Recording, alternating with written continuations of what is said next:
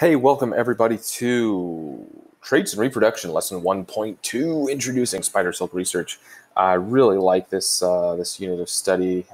Cool simulation, ton of information. We're going to learn a bunch of stuff, and you're going to feel real smart by the end of this. Mr. Wig and I already feel pretty smart, thanks. Well, great, that's awesome. I'm stoked. Hey, wearing my Eevee Evolutions shirt.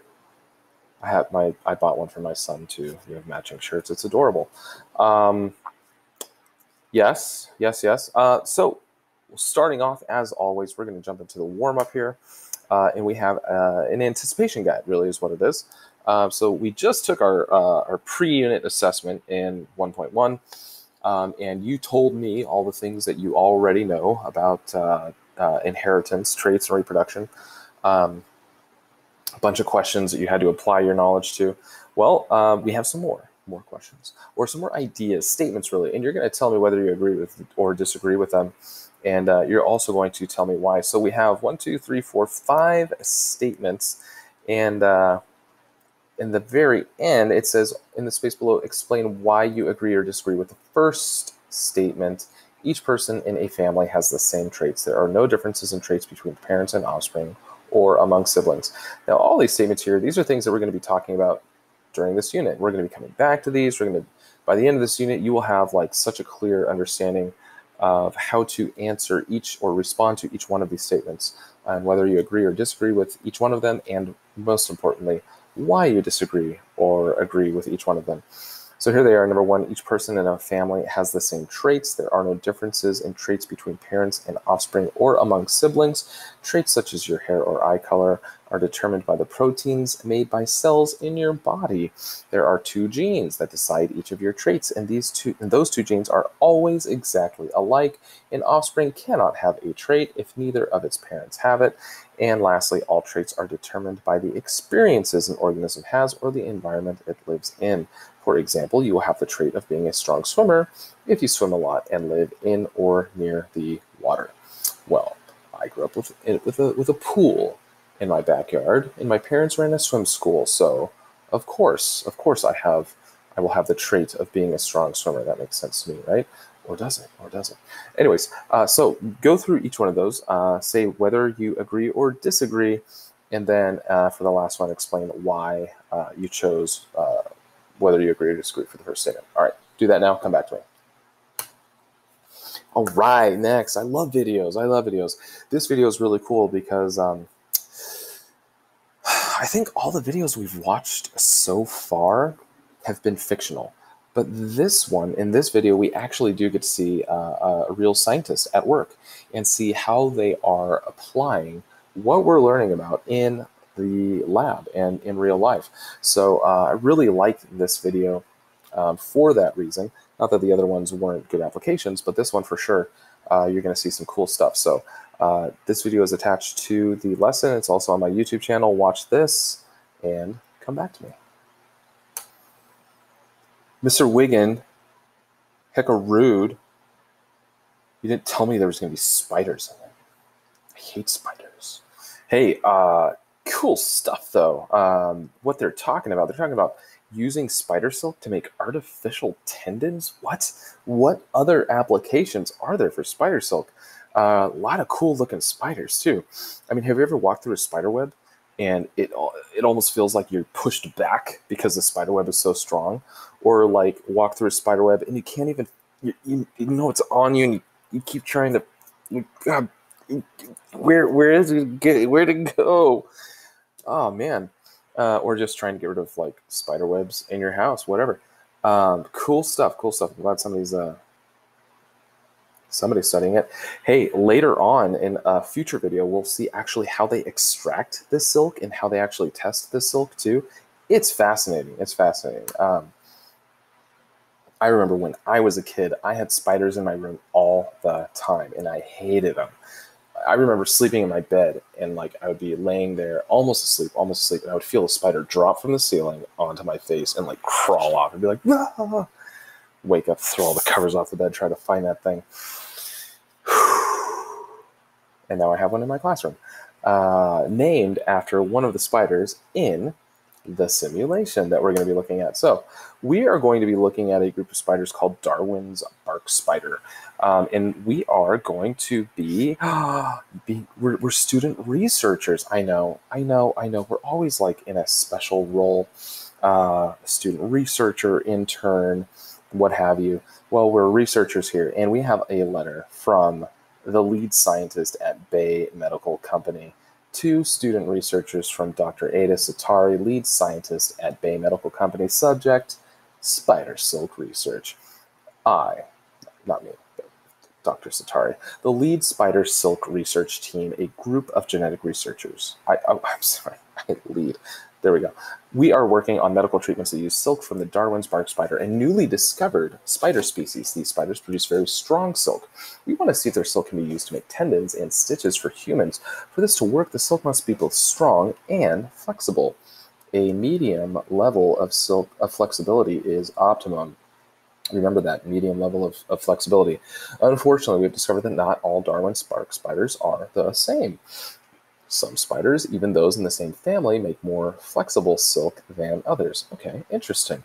As student researchers, you will work to explain why traits such as silk flexibility can vary within a family of Darwin's bark spiders.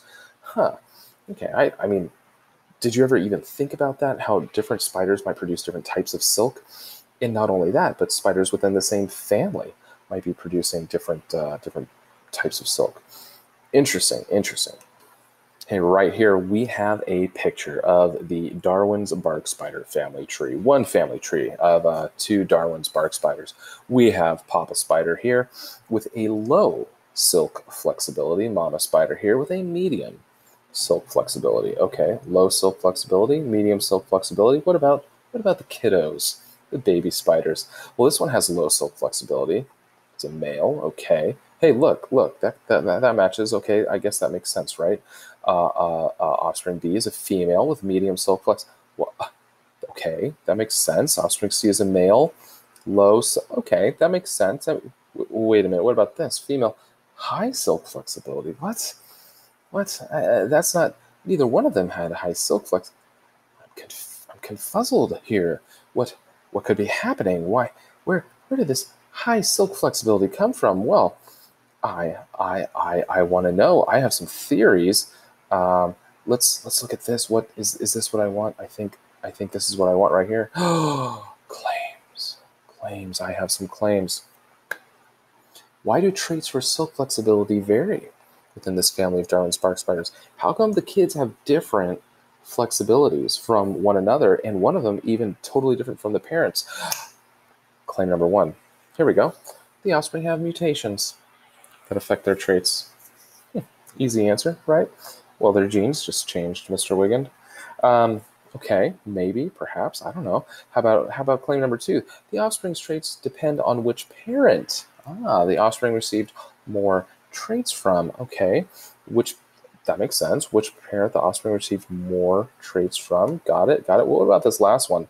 The offspring received different combinations of traits from their parents. I don't really know what that one means. I think the mutation one is the easy answer, Mr. Wigan. I'm going to go for that one because mutations, right? Good. We're going to be going through these. We're going to look at evidence that is going to help us to say whether the evidence supports or rejects these certain claims. We're going to be going back and looking at that. Let's go ahead and move on, though, to our next slide. Let me find it. I said slide. There are no more slides. Amplify did not come out with them. So, hey, we don't need them, right? We're just going through the lesson piece by piece. And you know what? You can tell me whether you like this way better or not. Let's talk about the difference between trait and feature, because we're going to be using these terms all throughout the rest of the unit. So we need to make sure that we got them straight. First of all, a feature is a general category. Whereas the trait is the specific slot in that category. Look at our slide right here. Example of a trait, body color, or feature, sorry. Body color. Body color is a feature. These spiders have different body colors. Okay, this spider right here on the left, its trait is yellow body color. the spider on the right, its trait is brown body color. So you can see how, okay, feature, they both have the feature body color, but the trait is the specific of that feature. How that feature is, not established, expressed. That's the word I was looking for. How that feature is expressed. So think of your own features. Humans, right? Like humans have okay, color is easy. Hair color is a feature, right? You can have all sorts of different hair colors, right? All sorts of different traits for hair color. Eye color, sure, eye color. Let's see, number of fingers. You could have 5 fingers. That would be one trait. Maybe you have 6 fingers. That's another trait. So try to think of some more. What are some other features that humans have? Maybe humans, maybe not even humans, maybe another organism. And what are some traits of that feature? Brainstorm some of those right now. Hey, we looked at these claims on this other page here, and we're trying to answer this question. This is our main question right here. Why do traits for silk flexibility vary within this family of Darwin's bark spiders? Why do the traits vary? So again, think about it. Which of these claims seems to make the most sense to you? And again, this is where we're headed. We want to make sense of these claims. We want to decide which of these we really agree with by the end of this thing. So next thing we're going to do is we are going to, where am I? Oh, I was over here. We're going to jump into the simulation. The first thing that I want you to do, and you can launch the simulation right here. You can also always go up. You can't go up there. It's not there. There it is. That's the menu I want right there. You can always also go up here and find the one with the spider on it. Oh, there it is. There's the spider traits and reproduction. You can always find it in this menu up here. Also in this menu, you can find the library. You can find your work. But we're going to go to the simulation. And you're just going to play around with it. Ooh, look, here's the simulation right here. Oh, cool. Look, spiders. All sorts of spiders. Look, Zora. Zora, this is the name of the spider in my classroom. I named it Zora after this spider right here. Zora will live on forever. So play around with this. Click on things, move things around. Click on all these things. What's this? I don't know. Oh, random select. But just take some time and explore the simulation. Do that now. Next thing I want you to do is I want you to actually do some specific things in the simulation just so you know how to do them and where to find them. So let's follow these instructions. It says working with your partner. You don't have to work with a partner, obviously, but you can. You can email somebody and say, hey, let's work together on Google Hangouts on Zoom. That'd be great. That'd be fantastic. I fully approve that. If you did not already have it open, launch the traits and simulation. Select random spiders mode in the global navigation menu in the top left corner of your screen. Where's that? Where do I find random spiders? There we go. Okay, load random spiders. Yes, I did that. Okay. Select a feature such as silk flexibility or size from the feature menu bar. Where do I find? Oh, there we go. Oh, okay. Silk flexibility, size. I'm going to go ahead and do size. Okay. Ooh, look at that. It did things. Okay, look, I see traits and I see letters and numbers, some sort of code. Okay, so let's go back. Okay, select feature. Examine each spider's traits for that particular feature. Then compare your spiders with your partners. Do the spiders have different traits for this feature? Well, you can examine your own spiders, right? Your own batch. You have 6 spiders there. Do they have different traits? Select a spider and press on the spider to view its cell. Okay. Note your spider traits not the same as your partners. Let's find a spider. Click on the spider. Oh, look.